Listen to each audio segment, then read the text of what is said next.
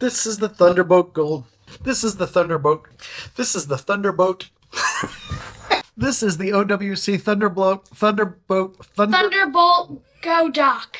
This is the new OWC Thunderbolt Go Dock, which is incredibly hard to say, but incredibly easy to use. This dock provides you with multiple USB 4 and Thunderbolt ports, plus USB 3.2 ports operating at a gigabit per second, an Ethernet jack also operating at a gigabit per second, HDMI, audio input, a card reader, and more. This thing will drive multiple displays, although the processor in your laptop is the limiting factor on how big and how many those could be. What makes this dock a Go dock, you ask? Well, unlike many docks, the power supply is built into this, and so all you have to do is connect the power to this one cable. You don't have to bring an external brick with you. That is incredibly helpful if you're traveling. It feels like I could drop it off of a building and it would survive the fall and keep working. I would not recommend that. I only find two things odd about this device. First of all, with the power adapter here on this side, it means that this is really the back of the device. However, a lot of these ports are very useful.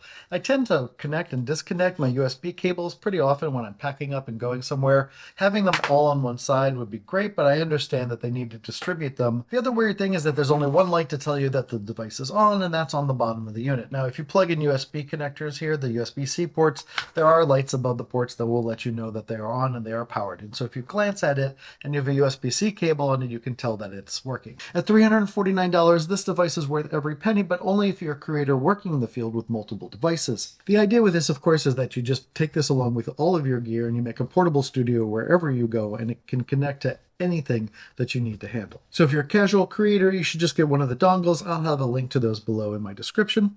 But if you're a pro creator, you cannot go wrong with this, and I cannot recommend it highly enough. What do you think about it? Is $349 too much money for a portable dock? Would you take this with you, or would you stick with one of those smaller dongles? If you like honest reviews like this, you can find more of my reviews up here. If you'd like to subscribe, and please do, you can do that over here. And if you want some sweet, sweet merch, you can do that below. For Dave Tries This, I'm David Schloss, and as always, thanks so much for giving this a try.